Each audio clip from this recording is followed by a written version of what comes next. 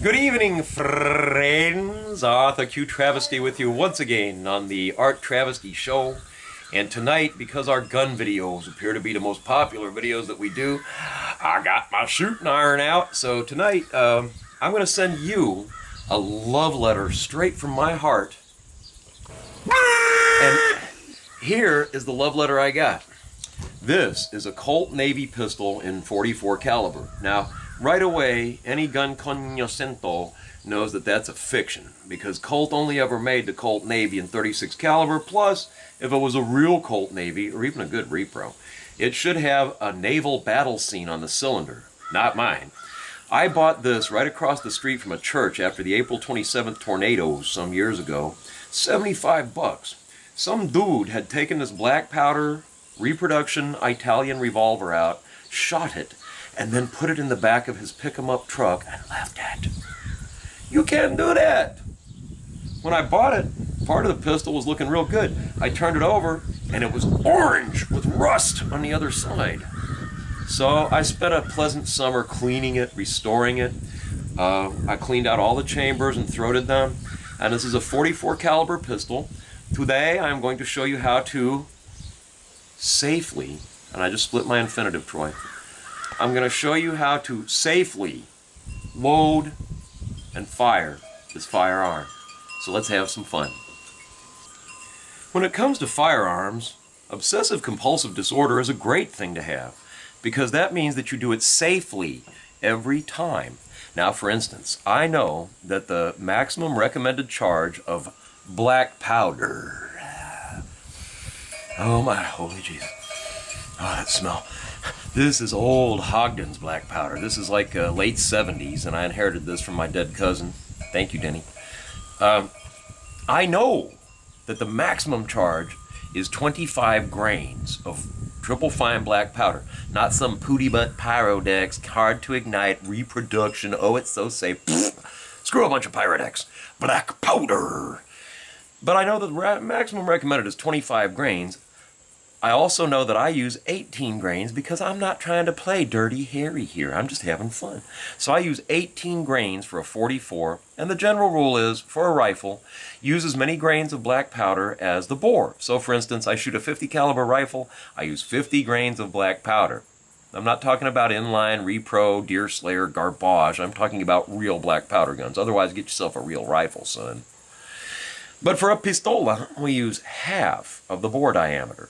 So about 22 to 25 grains maximum for a .44, like we're shooting today. Now what you do is you take one of your little chambers here in the pistola, right?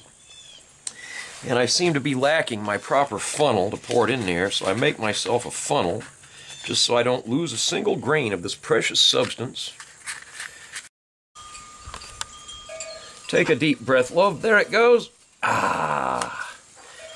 And I'm in. Okay, now, I got my nice funnel right there. Sorry, that's a PG-13 show. Now, I take my 18 grains of powder, carefully measured out in this precision instrument, and I drop the sumbitchy in there, like so. Didn't spill a grain. Now, I take this here .44 caliber lead ball that I schmelted myself just like Goldmember. I made this last night out of wheel weights. Cooked in a 1930s schmelter when children were allowed to make their own lead toys. And that's why the world got so screwed up in World War II. And what I do is never point it at your head. I look down in there and make sure I got the chamber with my powder. I shove the ball in there. I turn it around. And now, I use this here ramrod. And I ram it home. All the way home. I mean, that's a good motto. There we go. I rammed it all the way home. Da, da, da, da, da, da. Now you repeat that 5 more times, which I will not burden you with on this here video. Now, I should have pointed out that during that whole operation, I got the gun on half cock. Because half cock, look, finger on the trigger, look out. Don't. Half cock will not fire. It is safe. I can spin the cylinder. Woohoo, I can load it. See? Very nice indeed. Right now what we got to do though is this. There is a danger with black powder pistols, especially revolvers, called a chain fire. And right now it's safe as houses. I mean, I can you know, point it at my head. I can use it as a hammer. But that's because it has no caps. There is nothing explosive on it, right? But a chain fire, once we got it up and ready to shoot, is extremely dangerous. And that means that when we do fire it, it's possible for the fire to jump to all 6 cylinders and fire them all at once, which changes it from a delightful pistol into a hand grenade in your hand. And so we don't want that. So what we do is we take some of our favorite lube, Crisco. And what we're going to do with that is we're going to take a big old dipper full and we're going to put it down inside each one of these here chambers so that it is safe, you see, so that we will not get a chain fire reaction of a spark jumping to all 6 cylinders. So we're going to put that in front of the little bullets that we have done in each chamber, like so. And we're going to make sure that it's nice and full of that lube. And also, it will smell really pleasant. It's going to smell kind of like, as if French fries were lethal when we fire it. It'll be very beautiful. There we go. Fill your little tube with lube. There we go. Okay. And we make sure that there's plenty in there, because we do not ever want a chain fire. Very bad for the gun. There we are. Not so good for your eyeballs either. Okie dokie. And now, and that's a sloppy job, but what the hell. Now, some people use felt pads. Some people use really expensive buy-it lubricant. Crisco wristwatch. Anybody remember Frank Zappa? And now we're ready for the fun part. Pistol is on half cock. Today I will be using Winchester Magnum black powder loads. Oh, Magnum Winchester. It's just a simple number 11 cap. And Arthur here is blind. Drat. Anyway, this is where the thing gets dangerous, all right? Once we put this on here, we got the principle of fire. Damn it. See, Arthur is totally blind, and Arthur forgets, since Arthur hasn't shot one of these in a little while. Arr, see right there. That's why they make the little cutout, isn't it? So we take that there gizmo, and we put this little gizmo on there like so. Blah, blah, blah. Thank you. Blind old man. Thank you. And there now. Okay, see? Now that chamber is capped, and this is where the term bust a cap comes from, so beloved of our rap musical artists. Now, we just repeat that procedure 6 times, and we'll be ready to shoot. Last step of instruction, dear friends.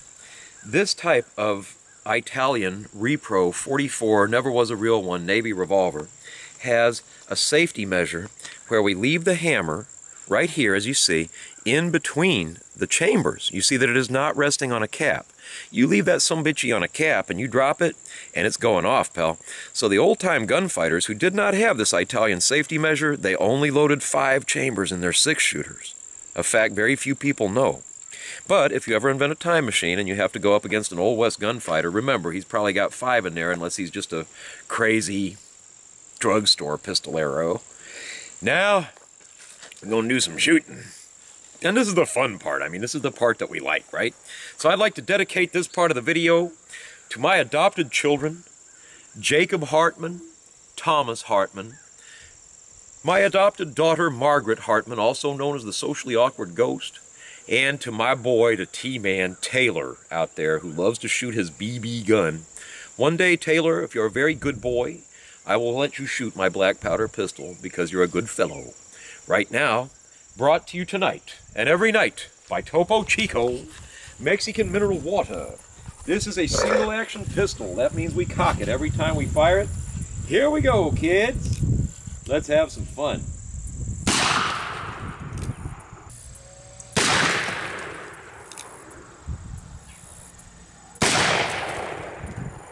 There.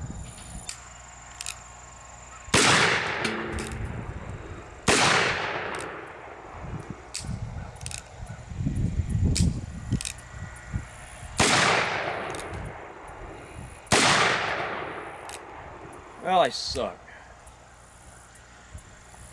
I got the boss anyway. That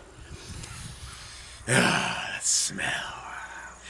Well, you can't hit everything every time. I'll be back with the shotgun for those cans later. Hope you had a good time. Arthur Q. Travesty saying, always be safe. Finger off the trigger till you're ready to shoot. Never put anything on the muzzle that you're not willing to destroy. Goodbye.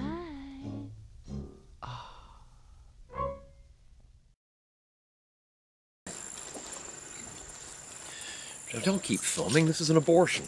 I don't even have my sunglasses.